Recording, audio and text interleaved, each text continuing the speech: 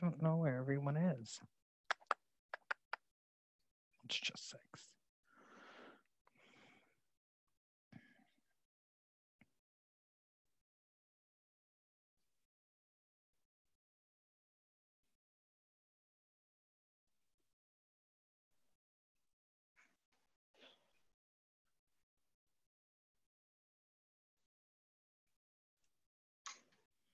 Hi, Matthew. Hey, Jennifer, how are you? I'm okay. How are you? I'm doing all right.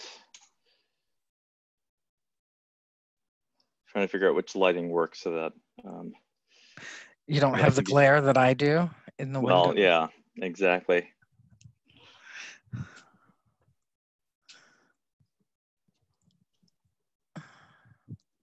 So Ben said that he was not going to be able to make it. So I don't know if that leaves us quorumless or not. I don't know if it's Gazit's not going to be there. If Petra can't make it as well, and so I hadn't heard back from her, but she had said last month, I think, that she had a conflict for July 16th. So that would mean Petra, Gazit, and Ben, and so that's 3 of 6, which would leave us with me, Sid, and Deborah. So that would not be a quorum, which would mean that this would not be an official meeting. So it would be a reporting session, basically, but we couldn't deliberate and we couldn't make any plans that would be binding on any of us moving forward, at least. Mm-hmm. So how is your time away from Amherst? I ask while you're on. I just came in from a beautiful walk on the ocean. So I think we're going to go to Newport when we're done here and go on the cliff walks for a late evening and a late supper. That sounds lovely. Yeah, it's beautiful out. Yeah, I've not yet made it outside today, but at some point. Ooh. Yeah. It's in one of those days. Yeah, that's not good. Yeah. See if anybody else is. So we have another attendee. Yep. Petra.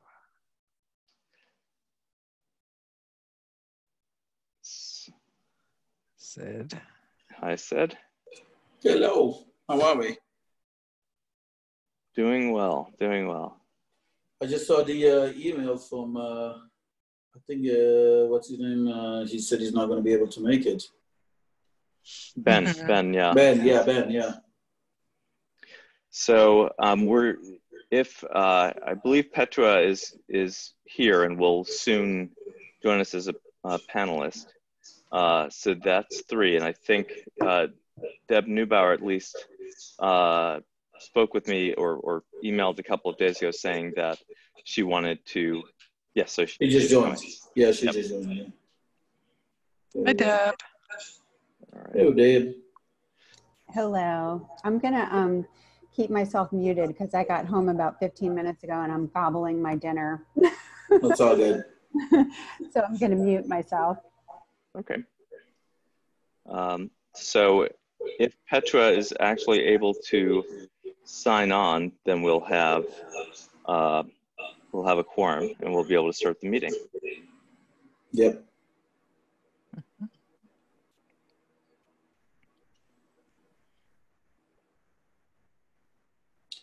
Everybody's healthy. Family's doing well. Things are what they are. Yeah. I know. What are you guys doing, Matthew, at your institution? What's your house plan? I haven't been following it.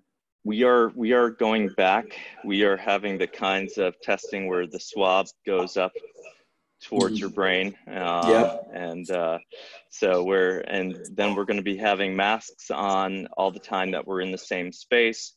We have plexiglass that's being delivered and put in as we speak. And then for people who need an accommodation, we're also teaching online. So that means that we're going to be in a box where we're teaching. We're standing in one space so that we can be recorded, so that everyone can see us, and at the same time teaching people who are there live and who want to be able to interact. So So we're working through it. We'll figure it So out. you guys will be in the classroom, so you have face-to-face, but also Zoom capability, both. That's right. A hybrid model, okay. That's right. Yeah. So Yeah. it's a little bit more complicated than it needs to be. Yeah, it is, yeah. Because we does say UMass, I think it's only about 15% of our students who have face-to-face classes. Everybody else is going to be all on Zoom. I mean, virtual, not on, it's going to be other platforms. But it's going to be interesting. I don't know. Keeping us all awake at night. Yep. And then, of course, there's always the other stuff. So I've had a brother, my only surviving brother has been in and out of the emergency room over the last month. So, yeah. So, With COVID? With COVID? No, it's heart related. A friend of mine who's an ER doctor has said that the pericarditis and things like that only come about after you've had a viral infection or something. So it's probably something viral, but they haven't been able. He hasn't tested positive for COVID. So. Okay, good. That's good. So we'll see. Hi, Petra. Hello. All right. So I hope everyone's doing well. I'm going to call the meeting to order at 6 after 6.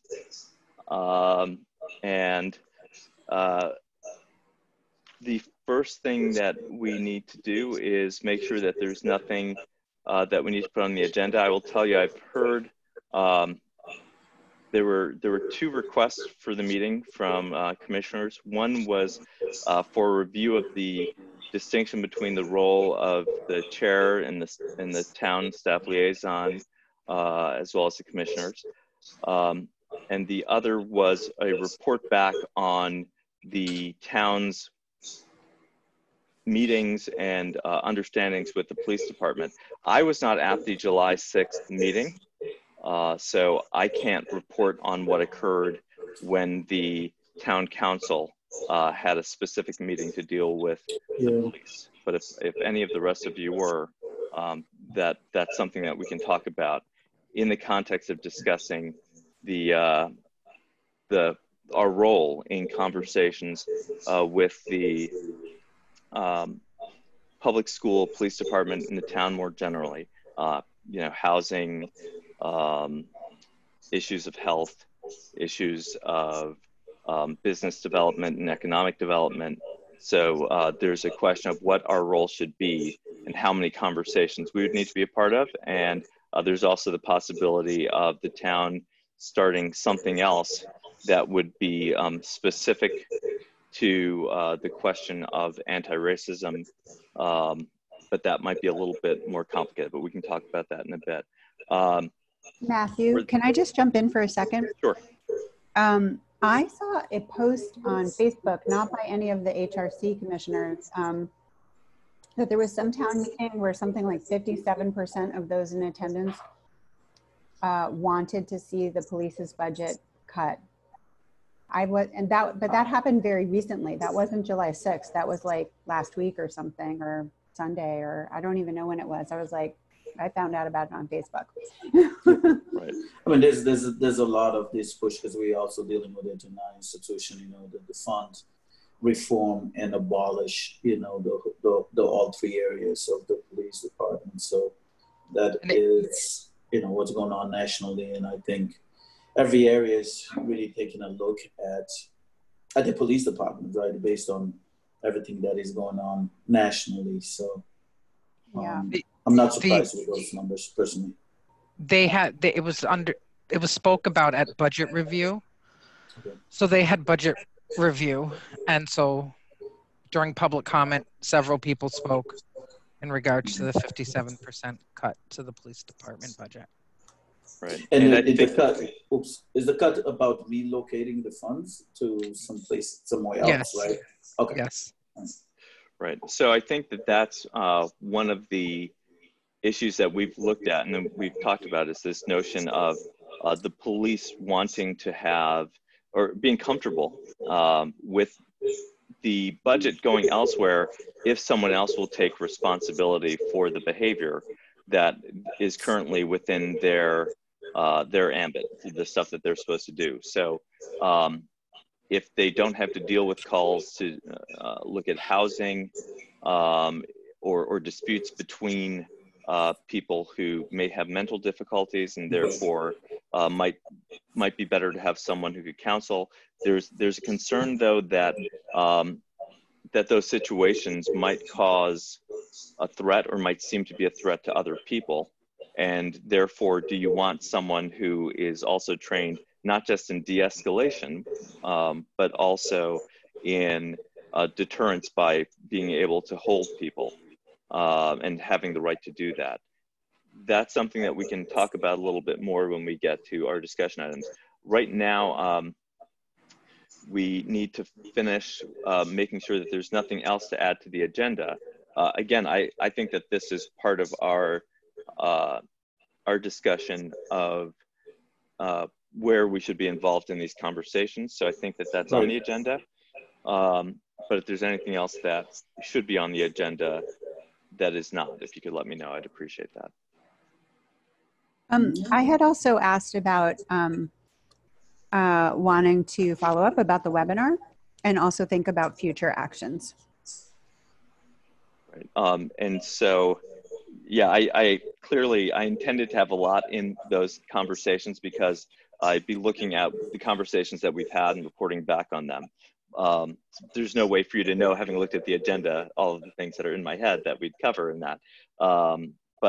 But that's part of looking at the conversations that we've had thus far. So we'll be reporting back on whatever conversations we've been a part of. There was a conversation around the July 4th, what to the slave is the 4th of July conversation that followed up on the readings that were done. So that would be part of our discussion too, I think. Mm-hmm.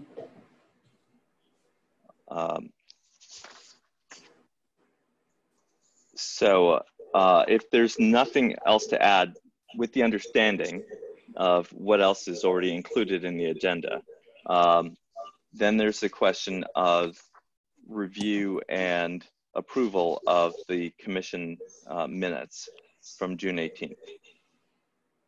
Yeah. They are very long. I will say that. I know. I had a moment when I had to call Jennifer and I don't know what to cut out of this discussion. These notes are very long. So I don't know if we want to take a month to review them and then approve or whatever in the next meeting. It would take a while to go through them. Because I only skimmed through it myself, to tell you the truth. Yeah, and my reading of them suggests that there's a lot of kind of reporting of what people said. And again, I know that that's part of what people are looking for at this point, how are we thinking through this? But the minutes are intended to be the action items taken by the commission, what votes were taken, what we expect to do moving forward.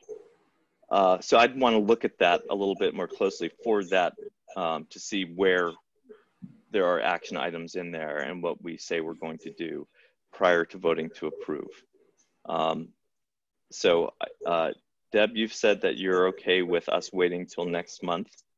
Sid, you said yeah, that. I didn't read in depth through it, to tell you the truth, so I read through it. Okay. Petra? You're also okay with that? Okay. Yeah. All right. Then we are open for public comment. We have a couple of attendees, and if they have something that they would like to share in public comment, we are all ears. Yeah, there's 2 right now. I should note that anyone who speaks, this meeting is being recorded. You should know that anything that you say at the meeting, therefore, will be recorded and will be shared. with that said, we're open to public comment.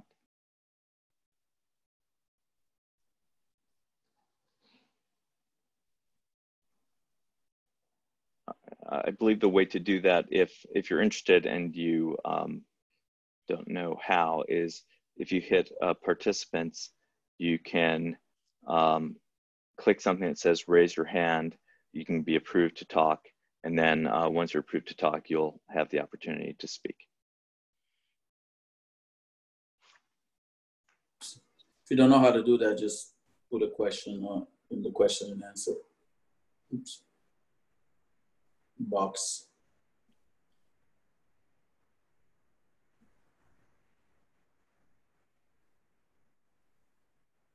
Okay, I don't want to rush through things. I know sometimes people ask for a volunteer and then immediately speak, and that stops anyone from having a chance to volunteer. But I also would be willing, if I am speeding through things and someone puts up their hand within the next minute, I'd be happy to recognize them at that point. Otherwise, I think we're going to move on for now so that we can go through some of the discussion items. So we have been engaging in conversations since our last meeting on June 18th.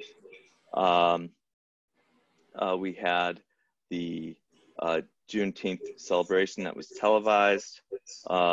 We all were able to receive books relating to reparations. And so if you are a commissioner and you haven't picked up your book yet, please do so. And feel free to take a look at it. We also have had conversations, again, around July 4th, there's a conversation. There have been rallies in town of other people who are expressing their voices.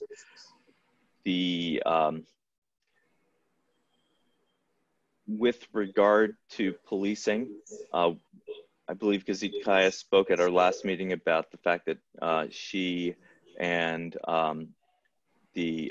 Dr. D and Dr. Amilcar Shabazz had organized a meeting with our police chief. As I was mentioning earlier, my understanding of that was that the police department was willing to shift funding to other areas for behavior that they feel they have to engage in, that's currently their responsibility to engage in, if someone else was going to do that work and if it was no longer going to be considered part of their responsibility, right? We know that 60 years ago, there was a lot of money that was in social work. That money has been pulled out of social work and put into other places. There was money for better, for worse, for inpatient counseling for people who had mental difficulties. That money has been stripped from those types of companies and state agencies. And we saw a lot of people become homeless in the 1980s and 90s. And we saw that people then had to deal with the homelessness problem and with crime, or at least reports of potential crime among that population. And we saw police getting more and more involved, especially as we're dealing with kind of broken window policing and all that kind of stuff, right? So, you know, I think one of the things that if there comes a time where we are asked to opine, or if we want to lead a conversation around this, I think one of the questions I would have is what type of behavior that the police are currently engaged in we see as shifting to other agencies, what hiring we could do and what kind of support we as a town would actually give. I think there's room to do that. But it's going to mean a change in perhaps the number of police officers, because if you don't have as many calls that they're responding to, you might not need as many police officers. And it might mean hiring in other areas as well. So I think that there's a lot to discuss in that question. Jennifer, were you actually at the meeting where that was discussed, and were there reports on where the money could be shifted And were there people in town who worked at the other types of agencies that said, yeah, we could use that funding? I was at the budget hearing. I wasn't at the July 6th meeting. So Okay. at the budget hearing, several public folks who spoke at public comment suggested that the money get switched over to social services. So we don't have a social services fund or account, or we don't have a sorry, I'm beach struck. We don't have a social services department at the time. So there's talk about that. And then there's an additional $80,000. And then there's discussion about what would happen with that as well. Right. So. And how was that taken by the members of the town council when people were making those public comments? Was that? Yeah. I think. Yeah, no, I think everybody, for the most part, understands what they're saying. Is if you have two people who have mental illness, and maybe a social worker could be better, or one person who has mental illness, then maybe a social worker to respond to that might work out better than the police, because often the police,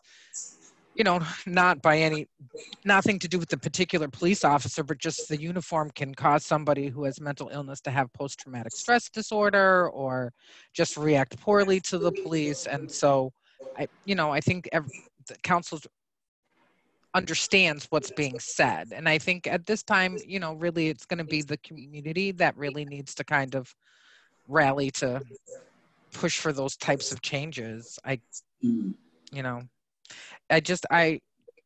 can't really speak anything else of it because I'm curious if there were any agency people who actually do this work who thought that they could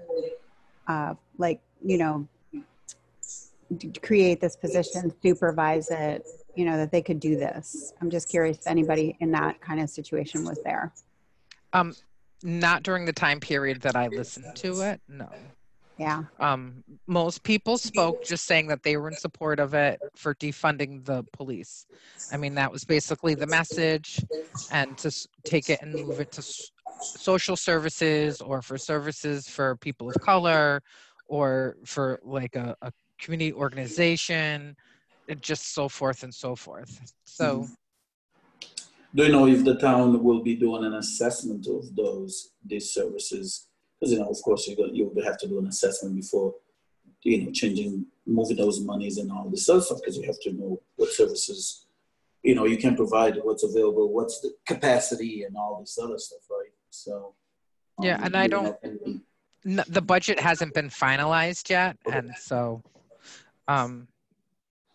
we just have to kind of sit and wait for them to, but I think that they've done with all of the public comment period of the budget. Okay. And the presentations from departments.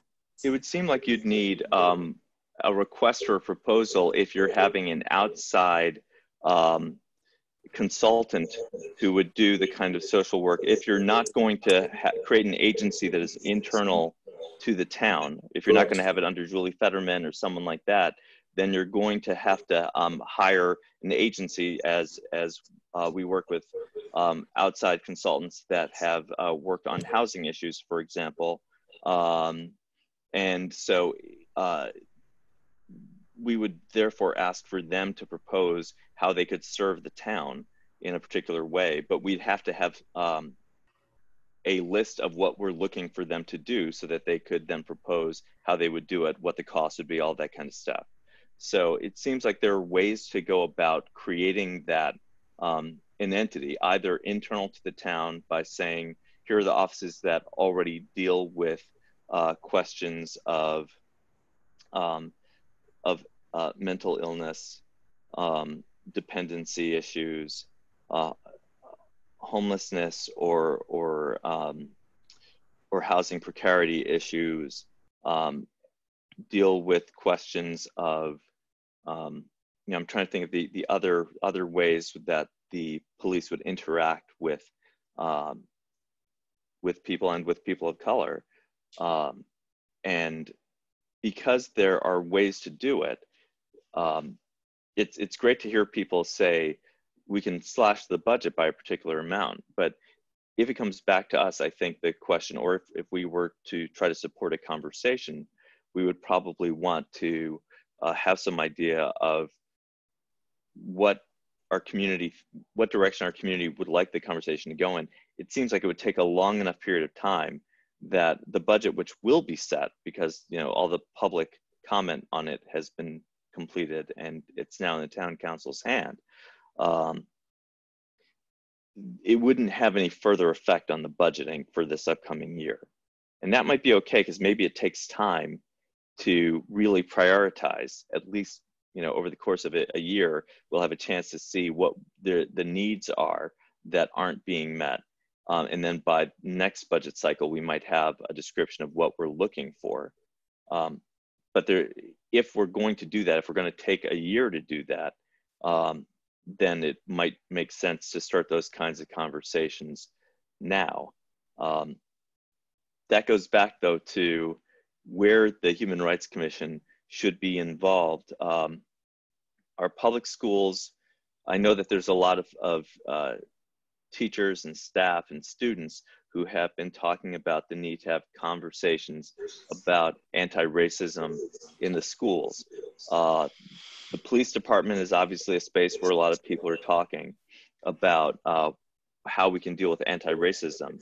And then the other aspects of the town, there are a number of different places where incrementally people are treated differently based on a lot of their background. And so we would need to figure out where we think we fit in and where we think we can add the most to the conversation, or at least bring out the conversation the most, so that it is representative of what our town actually would like to do. Mm-hmm.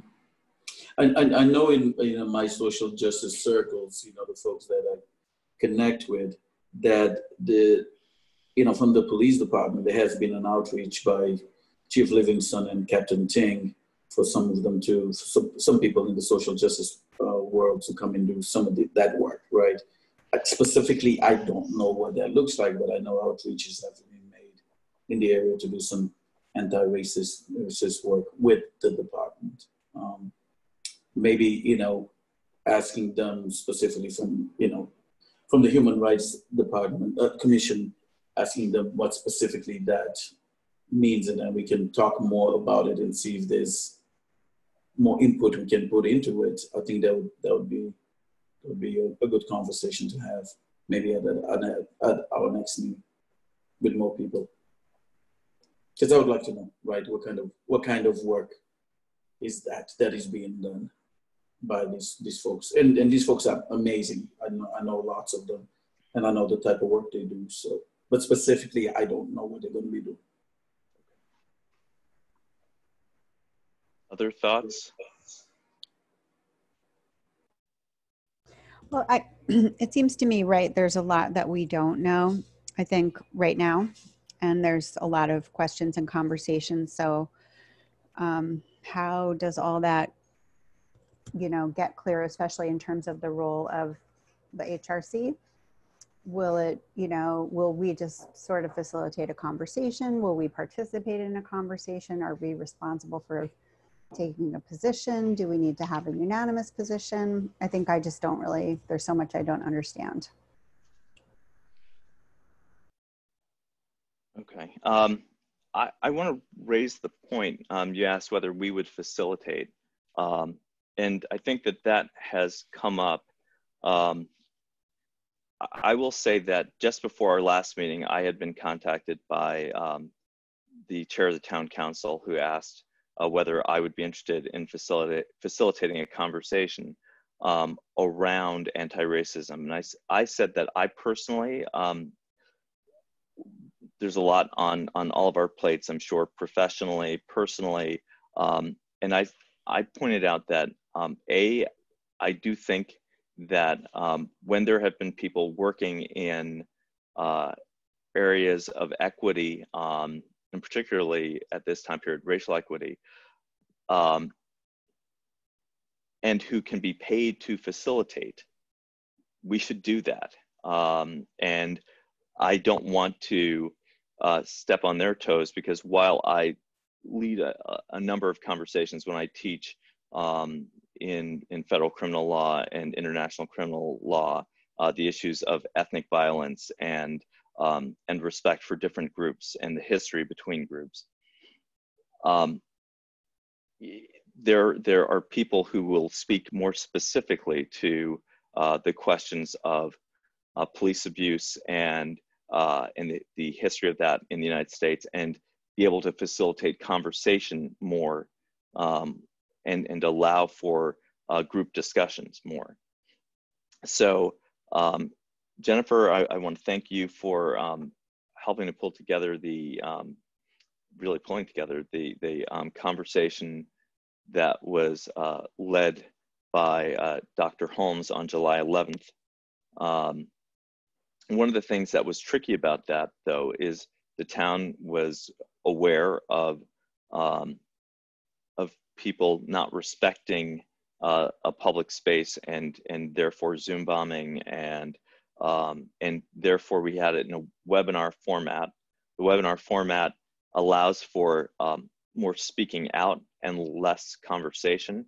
There was no ability to break out into breakout rooms and allow for small group conversation.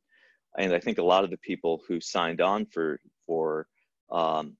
that conversation of the kind of history of racism and how we can be anti-racist were hoping to have the ability to talk with each other. So one of the things that I think we need to think about is, if we are going to allow for conversations to begin, how do we make sure that they're the conversations that people will come back to, so that it can be an ongoing conversation, and that it won't turn everybody off. And so I think that's something we kind of need to work through, whether it's going to be in questions of continuing to interact with the police department, trying to have more interaction with the schools. Obviously, the schools have a lot of other stuff going on right now. They're trying to figure out who's going to be in the classroom next year, and a lot of other questions. And a lot of people are working towards or around equity questions in the schools. And I think that that's really important. Again, our January meeting, we had the chance to talk with staff in the schools and talk to them about how important it is to move against the disparities that we're currently seeing in the Amherst schools. And I understand it's a nationwide problem. That doesn't mean that we have to allow for it to continue in our part of the nation. But it does take work, and it does take funding. And there are choices that have to be made to support revisions in that system. So the questions of where we plug in to conversations with schooling, especially the part of the schooling that is post-elementary and therefore is not purely within the control of the town of Amherst. Again, with the police department, I'm hearing from at least Sid that there are people who are trying to have different conversations, and from Deb as well, that there are conversations about particular funding amounts that could come out and can go elsewhere. So I think we need to figure out how to engage people in the conversation of where that goes in a way that is proactive and positive for the town, and also anti-racist. And then what other aspects of the town would need to get involved. On top of that, there's the question of whether that needs to be done or should be done through the Human Rights Commission, which our bylaw is about educating people in the town of Amherst, as well as responding to complaints if someone wants to bring the complaint to mediation before the Human Rights Commission. But those are the two components of our work. And so education is definitely there, but it's education about discrimination of all various kinds that are in the bylaw. there's a lot of other components to the town, and education would be helpful in all of them. How much involvement should we have? Do we have an obligation to have? Do we have a right to have when people who say, look, I've been trained to be a police officer, and what you think of as police training today is very different than it was 20 years ago. So it's great that you want to come in and help with my education, but you need to understand what expertise I have in the first place, right? So, and that could be true for every type of department that we would be dealing with. So what role should we have? Or should we have an entity that brings together, we can bring people together. It doesn't have to be education with us having knowledge and sharing it. It could be us bringing together people who have knowledge and trying to help them share it with each other. Is that something that would be more doable for us? And what should that look like?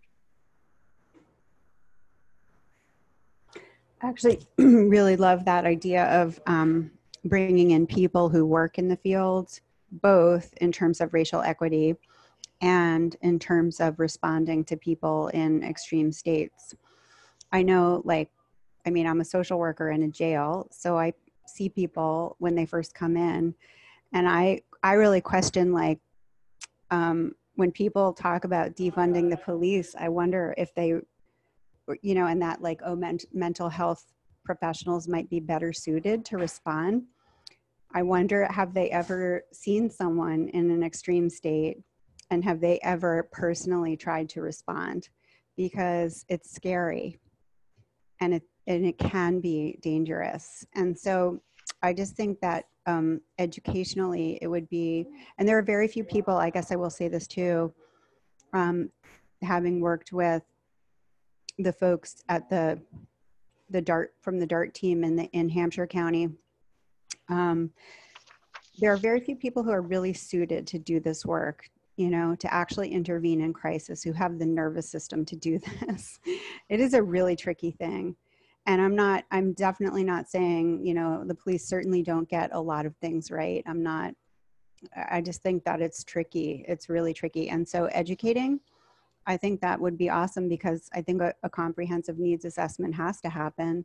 We have to figure out what role, this was already made, this request was already made. What role do we really think social service could fill? And then even understanding how many of those kinds of complaints are our town's police responding to, and figuring out where are people who are in social service, not in public safety, doing this successfully, and who are the people who do that. I just think that there is a lot more studying and educating that needs to happen. And I guess the other thing I will say is that this originally began as a response to racial inequity and injustice, and all of a sudden it's morphing into thinking that we could get social service to respond to mental health and possibly substance use crises. But that still doesn't solve the original problem, which is when the police move in to communities of color, living areas that, that doesn't solve that original problem of how the police are interacting with communities of color. In my mind, it doesn't. Those are three different populations. They're not, there could be people in extreme states, people involved in substance use, those can be people who are of all races and ethnicities, right? So it doesn't necessarily solve the original issue for which this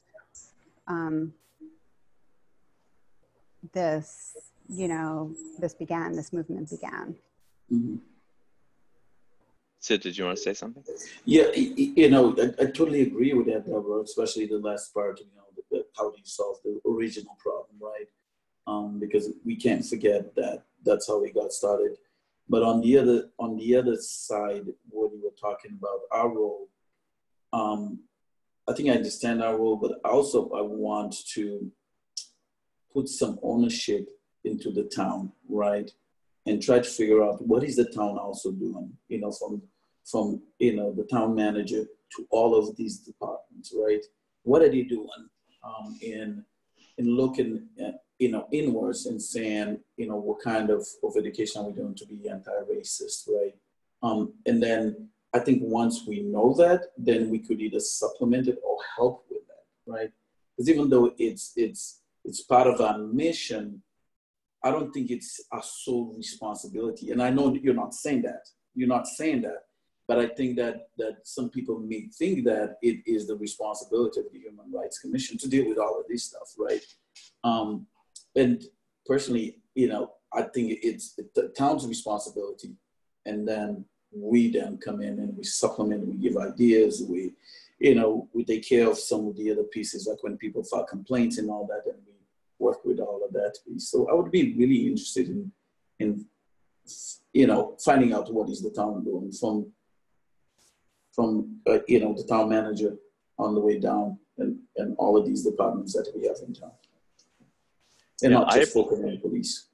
Right. No, I appreciated the quote from Paul Bockelman in the Amherst Bulletin last week. I assume the Gazette as well, but the Amherst Bulletin, that said the town has to recognize that there are inequity issues, and the town has to do something, and that requires putting some financial support to that.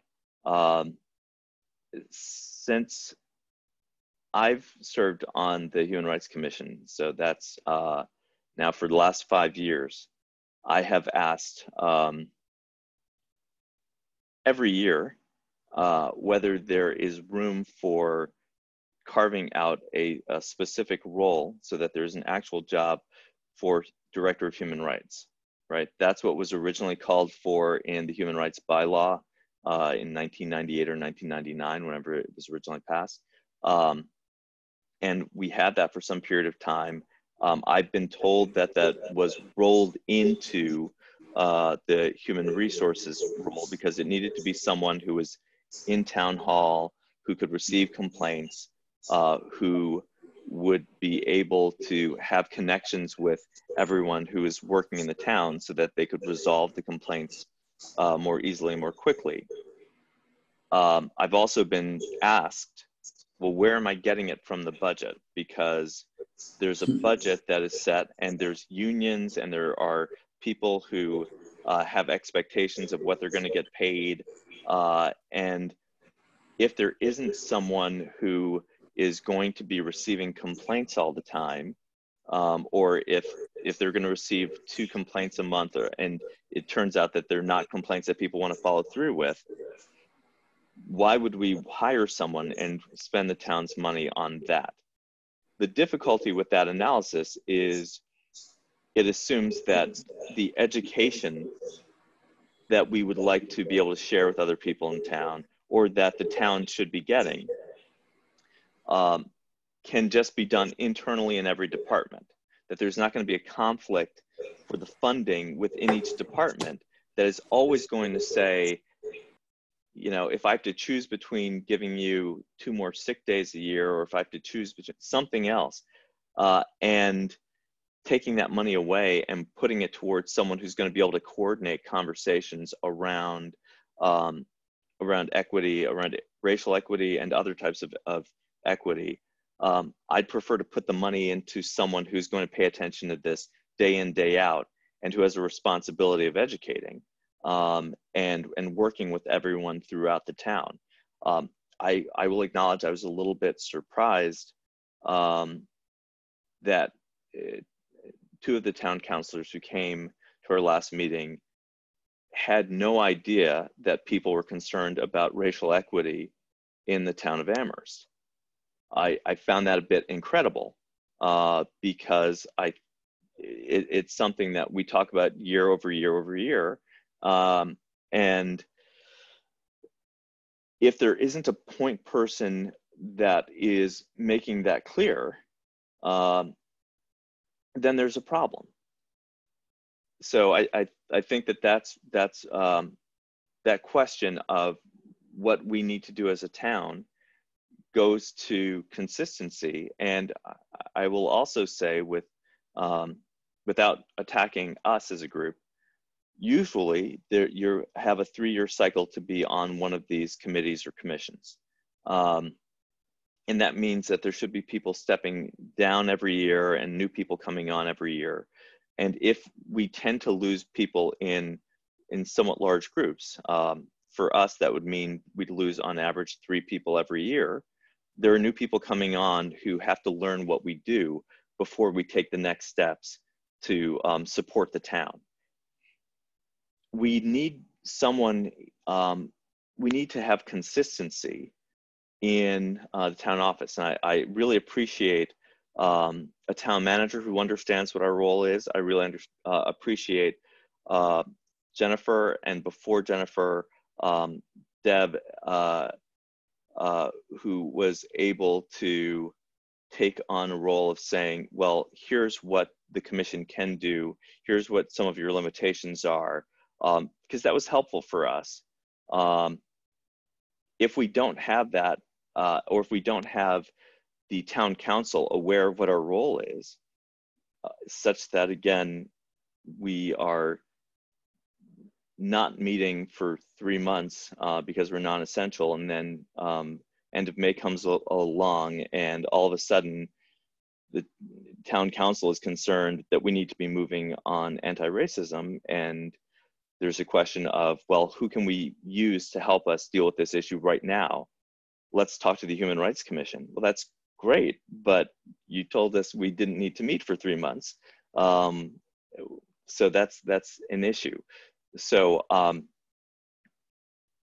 you know, I, for one, would think, again, if the town is putting money towards something, I'm not trying to take it away from anything else, but I'm just saying that if we put money behind someone whose role it is to really work in developing education for different departments in the town on anti-racism and other ways to support the community without violence, that might be helpful. As it stands, even well-meaning ideas, and I've brought this up before to this group, when Chief Livingstone really was thinking about having more police officers go through housing complexes more often. And my view was places where there are thinner walls, higher concentrations of people in conflict with each other more often, perhaps just because of that. You know, liaison officers, great. But patrol officers going through and over policing that area, not good. And so having that conversation with him where he was able to say, oh, I hadn't thought of it in that way. That's great, but we need someone consistently who can say, no, we talked about this last year. We talked about this 5 years ago. We needed to develop a plan. And Chief Livingstone, we're going to support your plan moving forward, but it has to contain anti-racism as a component of it every year. So I think that putting money towards something like that would be good to do and would create consistency. And so that's something I don't know exactly how we would propose that, either to town council or again, bringing it up with the town manager. But I think it's something that I've in the past yielded, saying, I hear what you're saying, you don't have the money right now. I see that, though, as not being the right answer. And I think the money needs to come from somewhere and I think that the role should exist. You know, I'm listening to you, and I always, I mean, we're one commission, so whatever ideas we come up with may or may not fly or be welcome, but I know, like in my work on the opioid task force, this was a really, like, to have, so we had a coordinator of the opioid task force, and that job started the process of community conversations, gathering all the stakeholders in areas where, you know, that were touched by the epidemic. And so now I'm thinking about a social justice coordinator or a racial equity coordinator, like call it whatever, you know, name we want to use it, and bringing the stakeholders in public safety, bringing the stakeholders in the housing units, bringing the stakeholders in public health, bringing the stakeholders in education, in, you know, in all of the arenas where social justice issues matter. You bring people to the table and you meet once a week, and through that dialogue, like the group magically comes up with incredible solutions, and before you know it, you have, you know, new programs grow out of those dialogues, and new partnerships grow out of those dialogues, and somebody sitting at that table is a great grant writer, and new ideas for writing a grant come out of those dialogues. And so I do wonder about this idea of proposing a position, a social justice coordinator, or, you know, whatever we want to call it, that literally just begins the process of, like, every week there is a new, like each group. So like, say it's the public safety arena, those people meet once a month at a predictable time, you know. The housing unit people meet once a month at a predictable time. And the coordinator is at all of these meetings. So they're meeting throughout the week, they're meeting throughout the month, but each sector is only meeting once a month. I'm not sure if I'm saying that in a clear way. And little by little over time, magically, like, the community comes up with its own solutions. The people who attend these meetings come up with their own solutions and bring their skills to the table as well. I've seen it done, and I think that could be an incredibly exciting thing to happen in our town. So I know that there are 2 community groups that are already working on stuff to present to Paul or to the town manager and the town council about the $80,000 that is supposedly going to be allocated, if it hasn't already been approved to be allocated, for I'm going to say race and equity. I'm not quite sure what exactly the $80,000 is for. I don't think anybody really knows, but I think part of these community groups will help decide that. And then it seems that these groups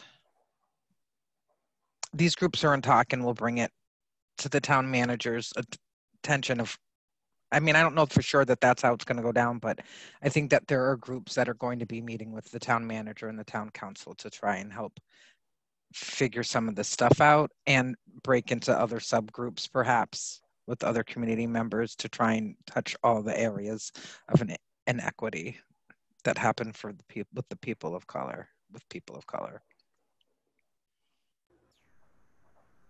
Jennifer, who's in those groups?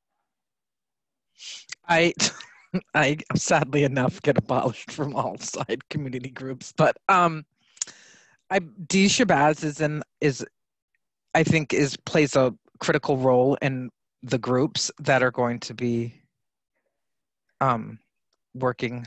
There is a race equity task force, I think, that is forming now, that's through the community, and then there's the Black Indigenous People of Color group that I think is starting to become a larger organization or community organization as we move forward through this. So I think that both of those task force there, which, you know, it's kind of hard when if the Human Rights Commission, or even if there was a Human Rights Director, all of those commissions, still anything that happens through the town has to meet those open meeting laws, which sometimes, and just town government somehow can often be very stifling, and so it doesn't move as fast as people would like. So sometimes when you have community members that are moving forward ideas, or it helps it move faster, right? Because they can get some of that legwork done that would take the town more time to do. Right. I think one of the difficulties, though, is an argument that was made against town meeting and for town council was that that people who are in town meeting could talk with each other and could conspire and could aggregate power to themselves. Like, I did not buy that argument myself personally. But the idea was supposed to be, we need something where people can see where you're coming from. And therefore, if we have a limited number of town councilors, we can figure out what they're meeting on, when they're meeting, and we can kind of hear from them. It's incredibly frustrating to be in any kind of town government entity where no two of us can talk about stuff that relates to our work, for example, the Human Rights Commission, outside of this meeting without violating the open meetings law. And because of that, we try to schedule regular meetings. We meet once a month so that there's time between meetings for us to do something and try to get other things done. And we try to meet and talk with other people in the town. But at the end of the day, we know that we have to come back and report back and be subject to others from the town seeing us, asking us questions, and responding to them. That's not at all to say that there shouldn't be however many community groups that want to form and communicate amongst themselves. There should be. But as far as eventually the town spending money on something, the town is going to need to make a decision based on an analysis of whatever that group is, has been thinking through, what their reasoning is. And I think eventually they're going to need to kind of have an open conversation over a period of time so that they can know that the logic being applied by the group is correct before they allocate resources. So I think eventually it's going to get slowed down in any event. I also think there's a question of, if 21 years ago, the town voted and said, we need to have someone who actually coordinates this stuff. And about 14 years ago or whatever, people feel like the person who is doing it for the town is not focused on everything that they'd like that person to be focused on. And then we roll that into human resources, and then we don't really have that director position in place. I mean, I do kind of wonder whether this is a solution that's already in search of a problem, that the role is one that exists in town bylaws that is meant to do exactly this thing. Now, that doesn't mean that if we were looking to hire someone, we couldn't use, what the Race Equity Task Force is looking for, or the other group that you mentioned is looking for. I mean, all that information could come in, and it definitely doesn't have to come through us. It has to come through the town. But it just seems like there's room already for someone to do the work for the town where they're going to be focusing. And I think that when this was created, I wasn't here in 1998, 1999, when this was voted on. I've only been here for 14 years. But to the extent that the town 20 years ago said, we'd like to get change in a particular way, and we've moved away from that, and it's on our books, I think that we have room to say, we recognize that in our bylaw, we want to see this come to fruition. And it's already been approved by the town of Amherst. Maybe that's us adding to the task forces that are already in existence and are searching for something, to say, this is something the town has already approved. We just have to frame it in the way that's already on the books. So I have to get ready to cut it short. I'm so sorry. That's why I'm saying something right now. the two, you know, I think that the idea is that the town is feeling pressure from the community, like, right? And so that's what's going to make the most change the fastest, is what it appears to seem like, is that the community is putting pressure on the town themselves. And I can't really speak much more on it other than that, but I do want to say that I am sending out to the individuals who were at the webinar, I'm sending them out a survey to find out what it is that exactly that they would like. And then, and as far as it goes for conversation. So the intent of the webinar was to be community conversation. The PowerPoint was a little bit lengthy. And so it just kind of threw it off, and I didn't see it until it, anyway, so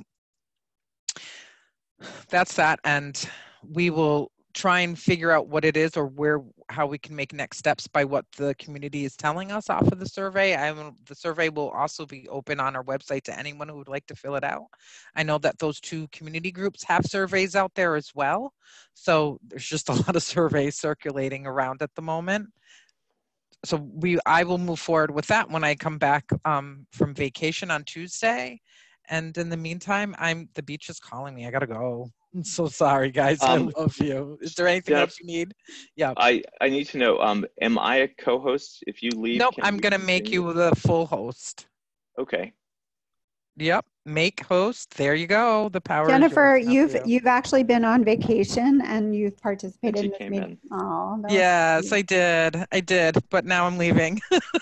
Thank you. Have a good rest of your vacation. Thanks. Yeah. Bye, guys. Bye. Hopefully we'll be able to continue, because I think the last time I was made host and Jennifer stepped off. Yeah, we're still here. Good. All right. Yep, I remember.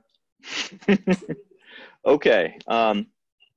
So I wish you'd say one more minute, because looking at this, one of the things we didn't discuss, she just mentioned that she's going to be sending out a survey to the people who were on the call on July 11th. You'll remember that at our last meeting, we were asked by the town council if we could participate in facilitating a conversation, perhaps with the police, perhaps with others.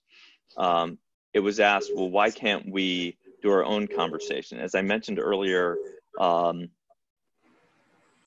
had not yet processed, how to communicate to everyone that I had already been asked to facilitate the conversation by town council, and I had declined personally because I feel like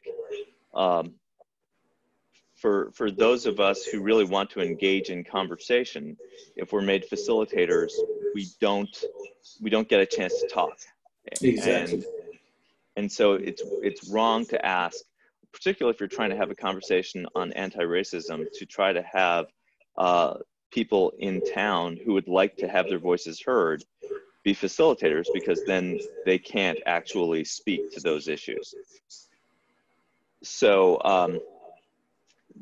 but that meant that we delegated, we authorized Jennifer to pull together the conversation that we were going to have between our last meeting and this meeting, because we wanted to get started. So I was unaware until I got on the call that the speaker was planning on presenting to those who signed on for 3 hours. A 3-hour Zoom webinar is rough. It is rough. It was good information, don't get me wrong. And Dr. Holmes, Gloria Holmes, was the person who was presenting. She did a very good job. She was very engaging, but I don't think, about 2/3 of the people stayed on for all 3 hours, but you're not going to be able to hold people that long. And the question is, what format are we really looking for if we want people to be able to engage?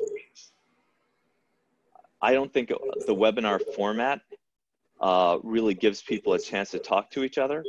And if we are going to try to have community conversations, I think that that's a large part of what people are looking for. And historically, we've had conversations where people come together at the Jones Library in whatever the room is downstairs, the Woodbury room, I think, and then people break out into groups of like 6. Like, we have conversations. I don't think that we should plan a bunch of webinars where people don't get to talk to each other. But the question is, if in between meetings, we want to be able to move more quickly and we want to encourage conversations, how do we do that when, you know, I'm not staff for the town of Amherst. I have a day job, and I try to do my work and do it well at my day job, and that requires a lot of time. So in between meetings, I have other things that I'm focusing on, and I also do some work for the Human Rights Commission. But if there's someone who can, if we want to have conversations that are occurring and we delegate, we have to live with the repercussions of what that looks like. Unless we have clear instructions of what it is we're looking for from the get-go, that we think will be most responsive to what the town is looking for. And I think that that's where it's more our responsibility to set the tone for what the conversations could look like. And then afterwards, see whether our liaison with Town Hall can make that happen, or if we need to partner with some other group that is already able to arrange a conversation and see if we can do something together. So, but I think we have to do one of those things, and we can't punt on it and say, yes, we want the conversation to occur, but we're out of time at our meeting, so let's just see what happens. Any ideas on whether we should set a framework, set parameters for what the conversation should look like? You know, the webinar does give you, at least some of them that I've been in, I'm not super duper, you know, educated on all of this stuff, but it gives you an opportunity to break people into groups and go into different rooms and have some conversations. So, you know, depends on how it's done. You can still have some conversation, different groups with, you know, different topics that people want to discuss and then bring people back in. It's not the optimum way, I agree with you, but if we want to go and do something where you can start the conversation, and then hopefully once this thing is over, this whole pandemic, and we can get face-to-face continued, then it's a start, right? I agree with you at the beginning that, like, I personally would not want to be one of the facilitators, because as someone who lives in town, we've had the experience, I want to be able to participate in the conversation, right? Even though I do have facilitation experience, I've done lots of that, but I would not want to be a member of the Human Rights Commission facilitating that. So there was an opportunity to bring somebody from the outside that would, for me, that would make the most sense. My understanding from Jennifer was that once she used the webinar format, she could not create breakout rooms. There is one out there that you can, and I can explore that more, because there's somebody at UMass who, you know, we have a big group of lead cluster directors that meet, and he's able to do that. So I'll talk to him and see what he uses, and then come back with that next meeting. Let me take some notations here on that.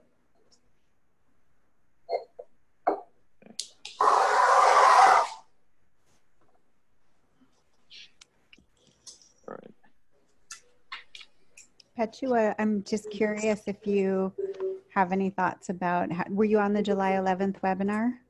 I was not on the July 11th webinar, so I don't know much about that, but I think I would be personally okay with facilitating a conversation, as because I think I have some things to say, but I also really like just hearing what other people have to say, and I think I have some experience facilitating conversations, but yeah, I could try doing that if we needed someone to do that.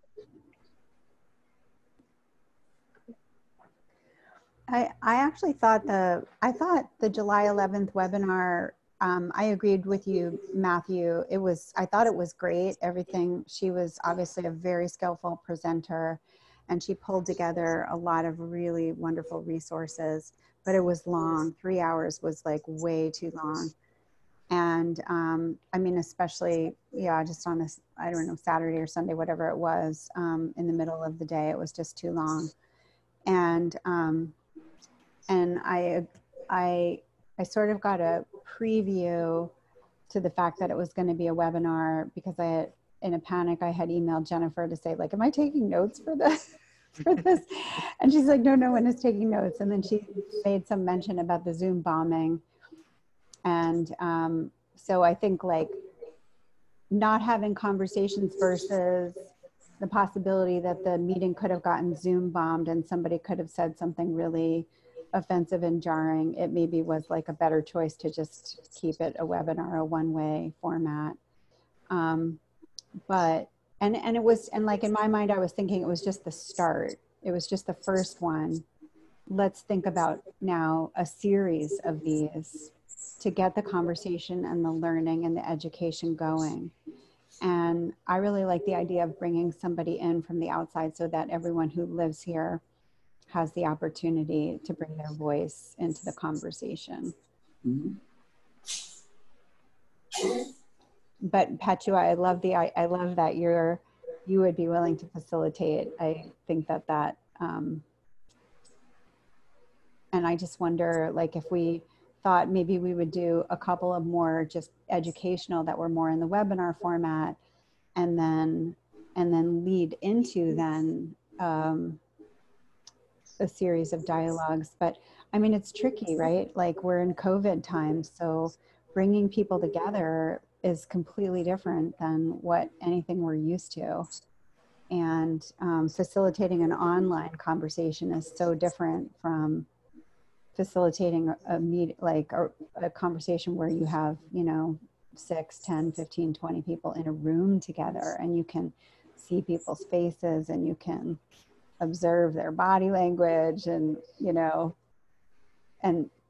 the role of like empathy and the heart comes in because you're actually in the room with people, I agree.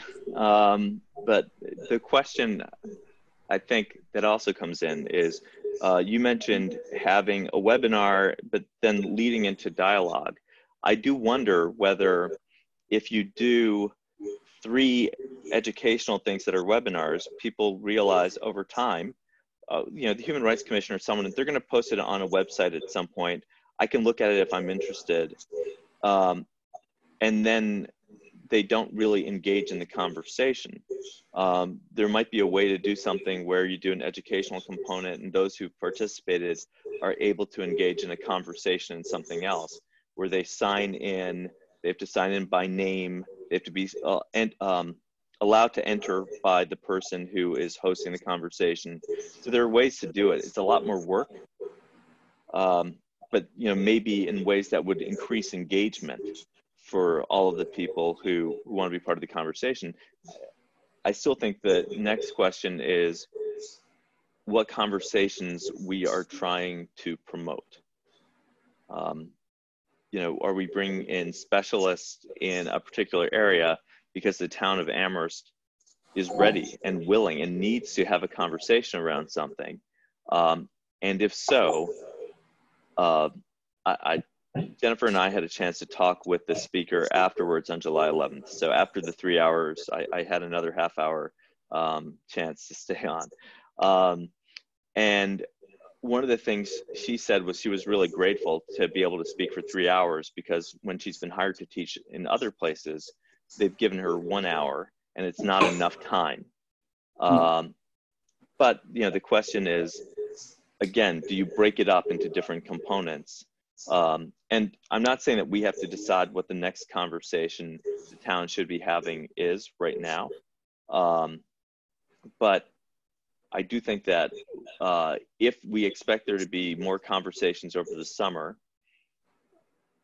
that we need to be part of figuring out what that might look like, so that we can give suggestions to others, or that we can engage the town through our liaison in helping to bring people in to speak.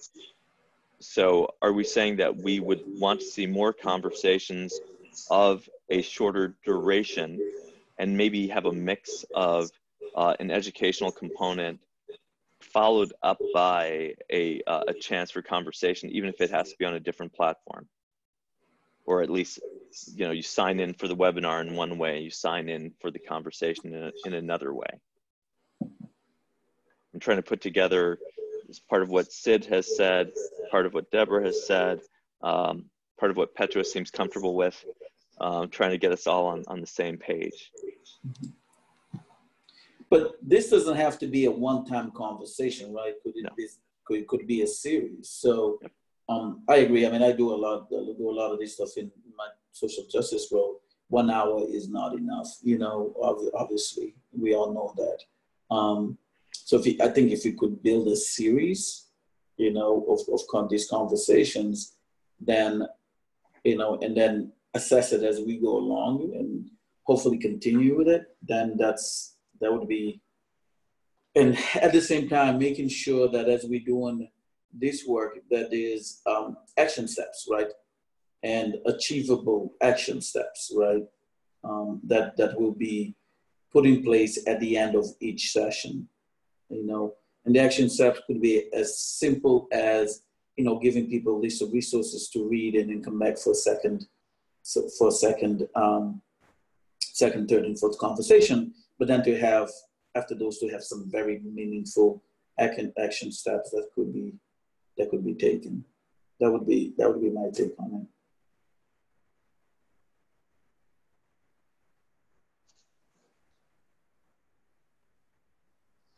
it. Okay.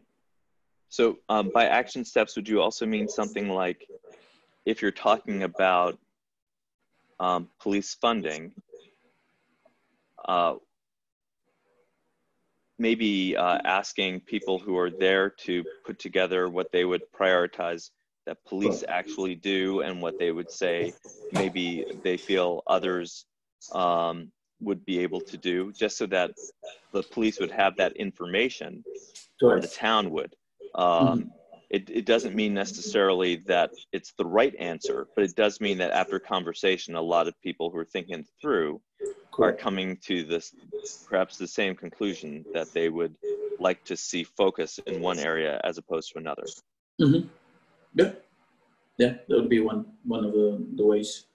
Other ways is, you know, I mean, since there's going to be members of the town council there, right? Is, you know, maybe they'll have they'll chip in and say, you know, these are the areas that we were looking for, and then folks who are there says, okay, so how are we going to implement this? How are we going to research this? You know, how are we going to assess this? You know, I think those are action steps that are achievable, that can then bring some good outcomes, you know, for the town, because ultimately it's about outcomes for the town, right? Right. And I think as a Human Rights Commission, we can help connect like the public to government in ways that might seem like there's like a wall between both. And so like we can have conversations with the community where we just talk about our experiences and like our grievances and stuff that we've been experiencing and feeling throughout these past months and all of our lives, really. But we can use those experiences to then, we can like facilitate, because knowing our role as like a government and someone who advises government, we have expertise to help take those experiences and make it into change. So I agree with Sid when he was talking about having action steps at the end of each meeting, each like conversation that we have. But we can use our role as a connection to the government to like help write proposals and help like take our experiences and make it into change that we want to see in the community. And so like the people who come to those conversations will help the Human Rights Commission like draft like what we want to say, but the Human Rights Commission can take that whatever we propose or gather and bring that to like the town council or bring that to the police department and have those conversations that some people might not be comfortable with having or don't know how to talk to other people. So we can be like the bridge that helps take experiences, which I think is what the bylaws are about, like educating. We can have experts come in talking about their knowledge about policing or defunding the police or whatever. And then we can also have the experiences and the grievances, and it will all be public and it will be known that, but it will also be a community where we can like promote like we have each other. And so then we can take that and then bring it to the council and get what they need to know, bring those experts to them so they can get the education they need in our proposals so the proposals that we make with the other group can make sense with the council group. And sometimes those groups can be together or not. It could look different, but that was just what I was thinking.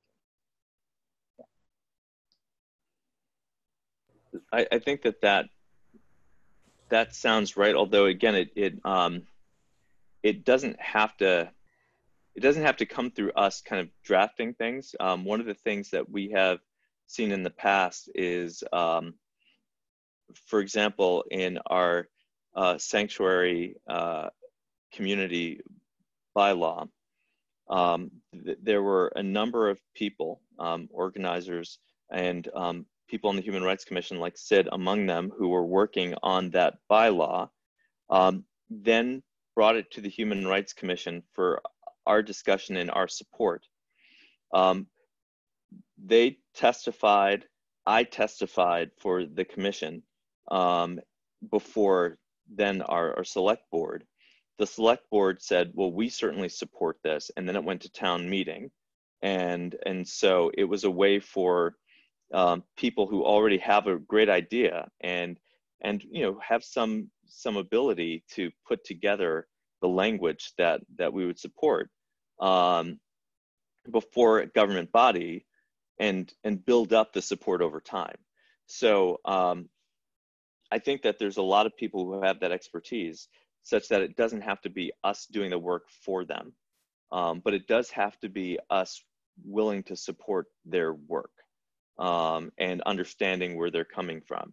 And so, but I think that, Petra, that's kind of what you're saying, is that if we have these conversations and there are people who are trying to get something through, that we could be a facilitator in some way.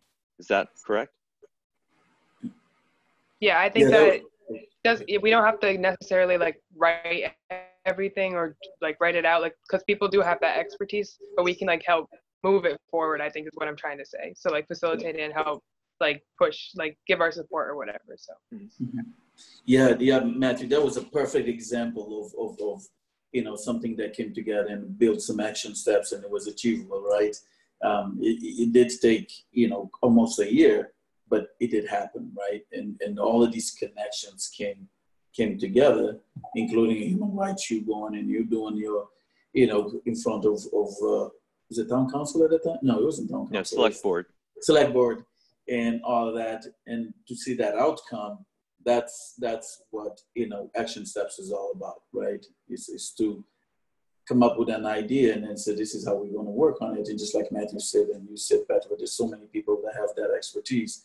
It's about bringing those people in the same room and then bringing all those pieces together. Perfect example. Absolutely. So do we want to propose the next conversation that we want to have? And I'll acknowledge it's not that different from the conversations we were having where we were trying to figure out which governmental entity did we want to meet with, introduce the Human Rights Commission, explain to them that we were going to be looking at issues of anti-racism and equity issues, and begin partnering with them. That was our plan for this whole calendar year. And we started off in January with the schools and have since fallen off because we weren't able to meet. But so I guess I am asking, is there a next conversation that we know we want to have and that we want to see if we can manage to organize through someone working in the town who can kind of follow up, get the funding that we need from the town manager's office, et cetera. Well, I'm really curious about these other two groups because they're people in the community. So I feel like I would love to hear what they're, I mean, this is the first I've even known of their existence. So maybe that's my bad. I don't really know. But I would love to hear what they're working on and what they're proposing or what they're wanting to propose. And because that's in the community, those are the voices we need to hear. I don't disagree. However, I'm always concerned with capture. And what I mean by that is when you get a relatively small group of people, for a revolution, it works really well. If you get a small group of people who want to see massive change, who gain control for a period of time and change things greatly because they have a specific vision that they'd like to see. I will acknowledge that I'm probably more of an evolution than revolution person. And because of that, I'm wary of a small grassroots group that says it wants something without there being some kind of process by which what it is they're arguing for gets heard and gets argued through in a way where there's a chance to kind of challenge it and make sure that it's the right idea.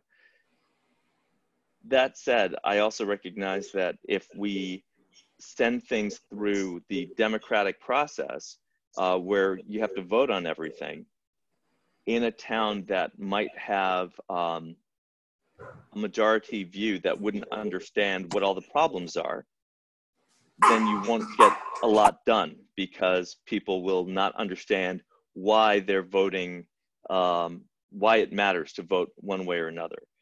So we're in this spot where we do need to hear from and amplify voices that have not been heard.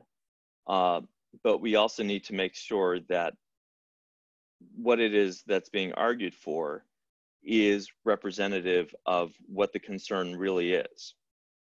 So if there's a series of groups that have had conversations that people have known about and people have been able to participate in, I'd love to just use that and say, let's move on from there. If on the other hand, there's a group of right-minded people who come together and reach out to a circle beyond that initial inner circle and have really great ideas, I'd like there to be some kind of additional process by which other people get to participate rather than us as a governmental entity saying, well, that's who we should meet with because they seem to be representative of something. The two approaches are not mutually exclusive. You can do that. You can meet with that group of people and hear the concerns, which is what we've done all the time when there are people who are bringing things before town meeting and they said, we just wanted to go to the Human Rights Commission first. We'd have a conversation, and sometimes it was someone that had something that really didn't fit within the Human Rights Commission, and we would say, that sounds really interesting. It's not something that we're going to vote for or against because it doesn't deal with issues of discrimination as far as we can see them. But you know, if we're going to suggest a conversation, are we going to leave this meeting suggesting that the conversation be with, find out what the two groups Jennifer is mentioning are and what those groups are proposing and what their process is, and have that conversation next? Or open something up to a broader group of people. And I will say as well, some of the people who are involved in those conversations are people who have partnered with us to create community conversation. So that's not to say that they aren't necessarily representative. It's just to say that whatever process we buy into, it should be one that we can stand behind and that we support. So I just want it to be something that we decide we want to go forward with. So I recognize that we're at the quorum number of 4, and ideally I would have wanted for there to be a numerical majority of the current commissioners, but I would have wanted as many of us as possible to be part of the conversation of what we would like the town to do, who we would like to see them engage in conversation, and how we would like to suggest that the conversations occur. That's what I would like to, I'd like to have as many ideas from us as possible on that. So if there's a limited number of conversations that we are going to engage in the next month before we're able to meet again, how do the 4 of us see that occurring? Do we see there being partnering with someone else to expand and make sure that there's a community conversation? So looking at the groups that have been in contact with the town on these issues and saying, can we expand on that so that they're presenting in a way that other people are coming and hearing what they're saying, and that we can therefore support that? And do we feel comfortable trying to kind of sponsor that conversation when we are not necessarily aware of all of the arguments that they're making? Or do we want to sponsor a separate kind of conversation and invite the larger community to come, including those groups of people that are already speaking to the town council? I think those are 2 approaches that both would involve the people who are doing work already within their communities and say, we want to hear from you. But one of them is saying, we're happy to let you take the lead because this is grassroots and you're trying to start a conversation and we support that. And the other is us saying, we think that the conversation needs to be more process oriented, and we think the town should be responsible for that process, but we think the town should invite those people who have already been putting the work in. If I feel comfortable with both, to tell you the truth, but if you were to ask me to choose, based on what you said that we would want to see more input from commissioners, I would choose more input in commissioners and just from the get-go join the conversations that are going on, right? And support those conversations. And then as we listen, because this is being recorded, so the other commissioners can, take a look at it and see what is being discussed right now. And then get their input, and then we can have something more robust, that we as a commission can put together. But I'll be very comfortable in joining the other conversations, because I haven't been in those conversations, but I get a gist of what is going on, and I don't think it's unlike what we would come up with. You see what I'm saying? So, but that's my take. I'd love to hear from others.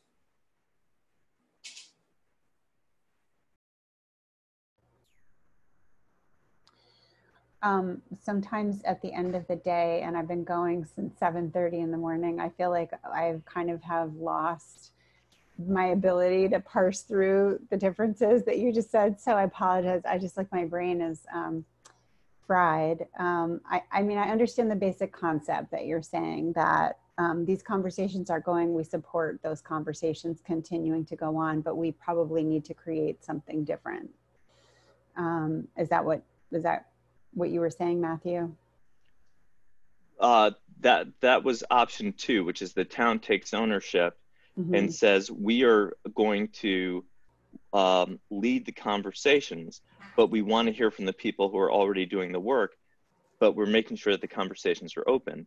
And the first option was, we recognize people are already engaged in the conversations, we as commissioners support a grassroots effort to make change. And we would like to perhaps engage in that ourselves, or at least understand where they're coming from so that we can opine on it and be supportive of it. But we're going to let the group that has already taken the lead, which isn't restricted by open meeting laws and doesn't have to have a quorum and all that kind of stuff. We're going to let them kind of continue to take the lead because we think that they can move more quickly and can make changes on a more revolutionary scale, which is the argument for doing it that way and not by following a process where you have a town commission that is taking control of the conversation.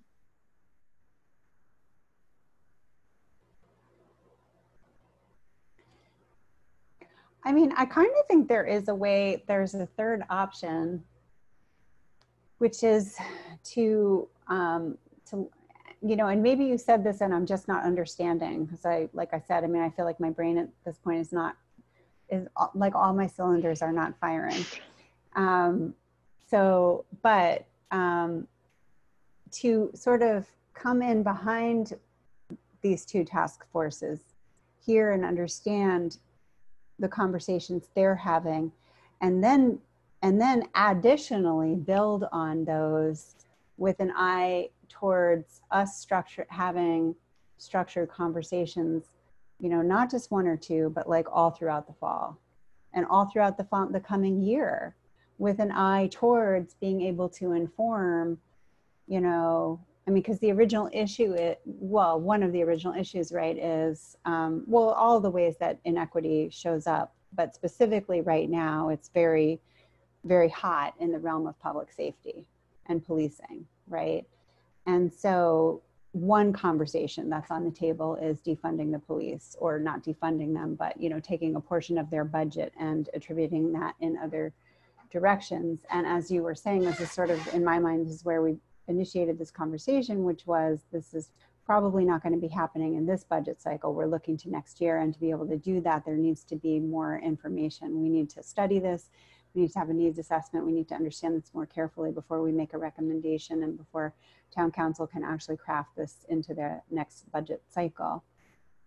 And so in my mind, and maybe this is just too ambitious and too idealistic, like I'm hearing 9 conversations from September to June, 1 a month. Like this is not just like a one and done. This is like community conversations on race and all of the places, all of the domains where racial inequity shows up and impacts people's lives in all kinds of ways. And so to me, I guess I'm just wondering, well, what if we started by listening to the conversations that are already happening, even though these are small and vocal groups, but it's already happening. So it's a way for us to begin this conversation. And as the HRC also gets involved with them, I feel like that, I don't know, I just feel like numbers begin to grow. And we start to understand a little bit more about, you know, maybe it's like 9 different conversations, 1 a month, that happen all throughout the coming year. So, Petro, I want to hear from you as well, but I also want to get a sense of what we think that next conversation should be. Should there be a conversation that whether we participate in or we call for, that is about that funding question? Or do we feel like that's a conversation that others have just had and we don't need to call for that? We, you know, are looking for something else.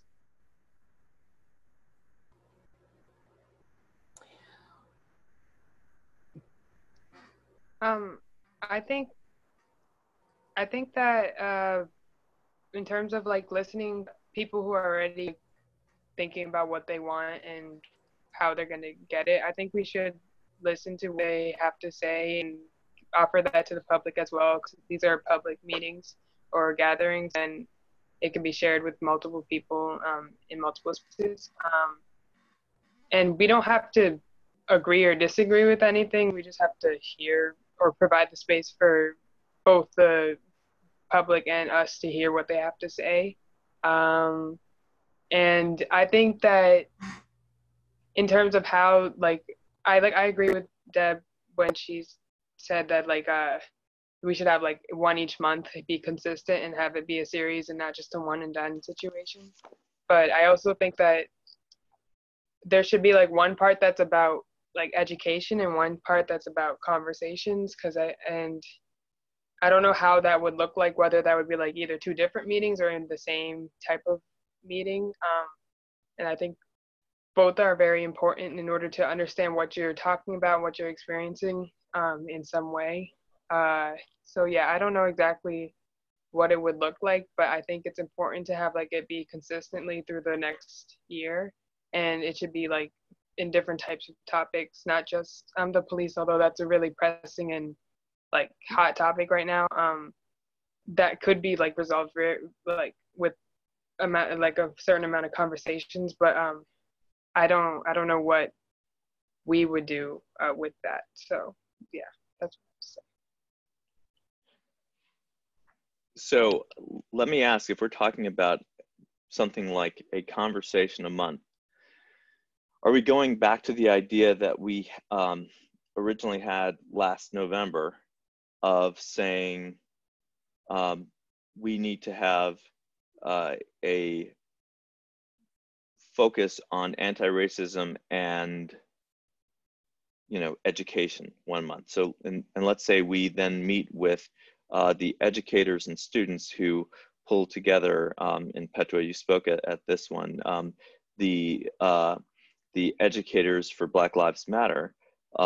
Do we then have something where there's a learning component to education and Black Lives Matter, like pedagogy, or how do you bring different voices in the classroom and things like that, and then so let's say that's in a 1 hour introduction to the ideas behind it, with some kind of expert who wants to speak on those issues, and then another 1 hour conversation that follows. So a 2 hour day where people break into groups and talk about how they're going to use that in their classrooms, in their homes, and that kind of thing. But education being like, let's say, a September thing, when people return to school and get really excited about being educated once again. And then October, move on to housing disparities. And because that kind of organization, I agree with it in theory. It is kind of hard to pull together to make sure that you have the process by which you're going to have the right people come every month, whether you're going to maintain interest over time. But I like the idea of it if it's something we could pull off, or something that the town will support, and that the town can pull off with some support from us and some ideas coming from us. Petra, is that what you were thinking about? Yeah, I think it was either like having like a 2 hour session with 1 hour's in education, the other hour is just conversations and commitments, or it could be like two different discussions. Like the first one's like education, and after that, like we have another one dedicated to conversation, so that way no one feels rushed in either one, or like it's like set out. But that would require a lot more organization in general. But yeah, both. I think both ideas are. I think it's important to have both. That's all I'm really saying. So I'm looking at our agenda, and we are coming up on. We're on the C and D components of our action discussion items from the timing that I had on the side. So that means fall planning and what our roles can be. So we're right where we should be in the conversation. I'm just wondering if there's something concrete that we want to recommend for fall, whether we want to try to plan something for August, and whether it's something that we want to say we'll start up in late August. It's a busy time for a lot of people. A lot of things are occurring. And whether we want to get off right when everyone is busy and say, we want you to commit to this, or whether we want to start in September. And if so, who do we want to reach out to, and what do we want to see first? And I think what I'm hearing is from Deb, there are some groups that are working specifically on race equity, and we can kind of communicate with them and try to hear what they're doing and perhaps create a discussion around that. I don't know how that fits in with our plan of anti-racism and doing something every month and making sure that there's both an educational component and a community conversation component. So I love all of the ideas. I'm just trying to figure out how.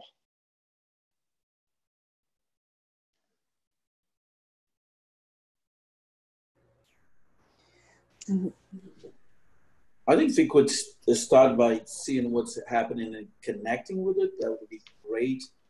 To tell you the truth, me, August, I'm not going to be able to do anything because UMass is going to open. So I wouldn't be able to re-engage again until September. And that's like God honest truth, because August is just going to be a nightmare. So, and then we also had talked earlier about us doing an assessment of what the town is also doing, right? And maybe joining up with some of that if there's something that's doing, because again, it's not just the responsibility of the human rights. So that would be my take.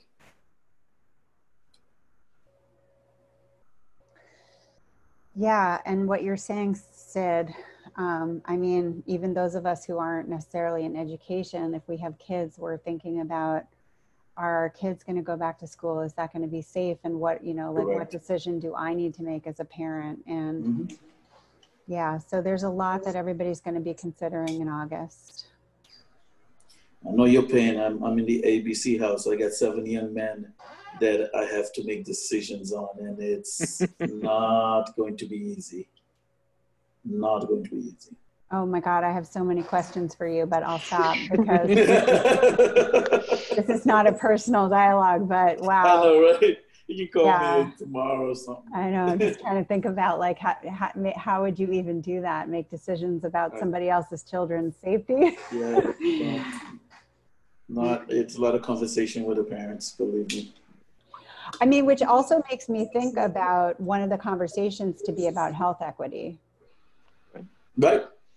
I mean, and obviously it doesn't, I mean, maybe that could be the first one, right? Because that's what is on all of our minds right now, is how do we stay healthy? And that's harder for some, people, individuals and groups of people than others. Correct. It is. Yeah, and I think we should whatever, if we're having these conversations, it should start in September, definitely, because we all have things to think about in August and decisions to make that might take our time away. I thought personally that we should start with like what our role as, I think it should be like specifically anti-racism. I don't think we even know exactly what we want to do. So our first conversation is deciding how we want to engage in anti-racist conversations, and have the public give their input and have experts talk about their experiences with anti-racism and the work that they do. I think that would be a good first conversation, and then we can move to like health equity. And then also I was thinking about doing environmental racism and other stuff like that in schools and stuff like that. And then housing. Like, I think we could easily find different discussions for different months, but I feel like starting with anti-racism as like our first conversation and what exactly that means to us and what we want to move forward in whatever discussion we're having anti-racism be like the core of what we do. I think that's really important, and we can start that in September, and bring people in. And right now, just engaging in conversations with people that are already doing the work, so that we can just ask them when we're ready to like share what they've done over the summer and engage in conversations later after we like establish what we do. So, yeah. So it's sounding to me like we are going to reach out to the town and say that we understand that there are conversations that are ongoing. Please let us know about those conversations to the extent that they will touch on issues of equity within the town, because that's something that we're supposed to be focusing on. We don't have to be the only educators. We live in a town full of people who, no matter what they do, are ready to educate you. So we're good on getting educators in the town, but that is part of our role. So if we can kind of find out what conversations are occurring, I would say that the July 11th conversation was specifically, I mean, it's 3 hours on anti-racism. But I think, Petra, you raised a really good point about trying to put us in a position where we situate ourselves in that discussion at the beginning of the year, and allow for conversation around that. I don't know if we can use the material that we've got, because it would be a lot to ask people to kind of just sit and watch that, although maybe they'd be willing to do that as part of the educational component of the anti-racism discussion before the conversation itself. So do we know whether we're able to meet in August? I have to look at when we would typically meet. I recognize that in the past, the Human Rights Commission has often taken a break over the summer, and we have not done that thus far this year. Let's see, I think we would typically have met on the third Thursday, which would be August 20th. So we're talking deep summer. That's the period in which if people are able to take vacations before a school year begins, quite often they're doing it.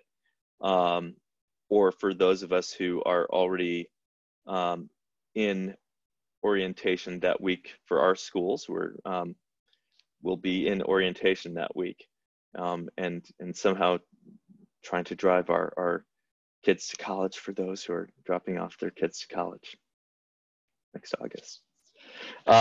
So do we have the possibility of a meeting? Will at least a few of us who are here now know that we can meet August 20th? And again, there's nothing magical about that date. It's just a date that the commissioners have said they would try to make themselves free the third Thursday of every month so that we can meet as a group.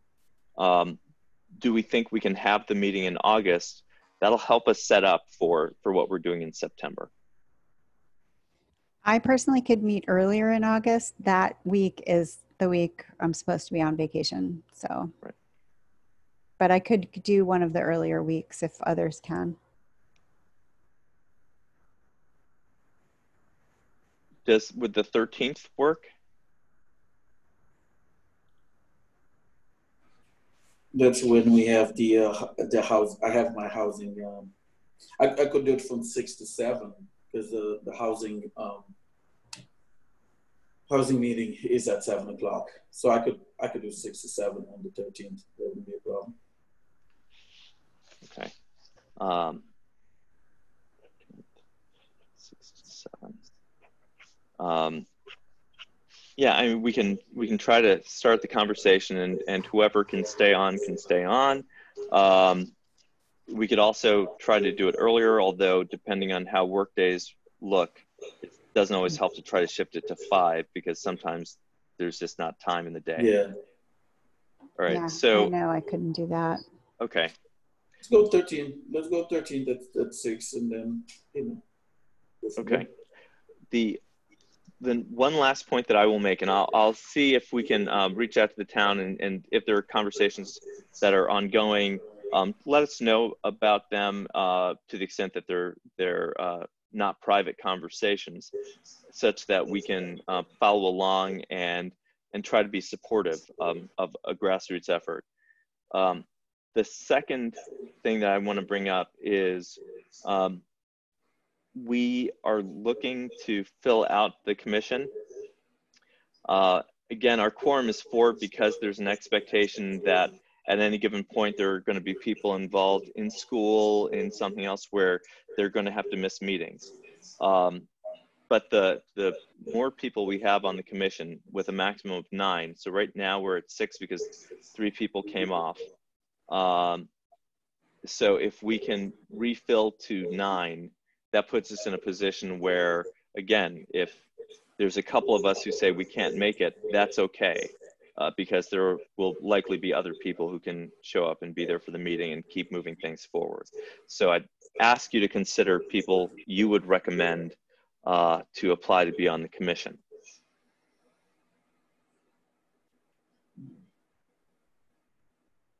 Think about it. You don't have to answer right now, but please do encourage the right people to apply to serve on the commission. And they would apply through the website, right? Yeah. Correct. Yeah. Yeah.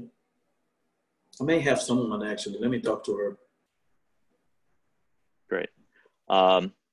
So